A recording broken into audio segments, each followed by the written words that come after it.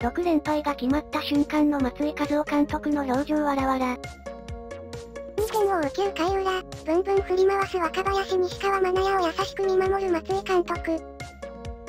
ああこりゃダメだ。今日も負けやね。6連敗お疲れ様です。何笑てんねん。稼頭楽しそうやん。稼頭、あはは。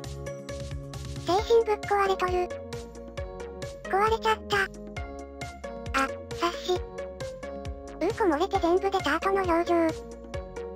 これは退任が決まって気が楽になった顔やろな。は、綺麗やな。めっちゃ笑顔で草。爽やかすぎる。壊れたにしても1点の曇りもない笑顔すぎるやろ、わら。当然普通に負け、泥沼6連敗で借金15。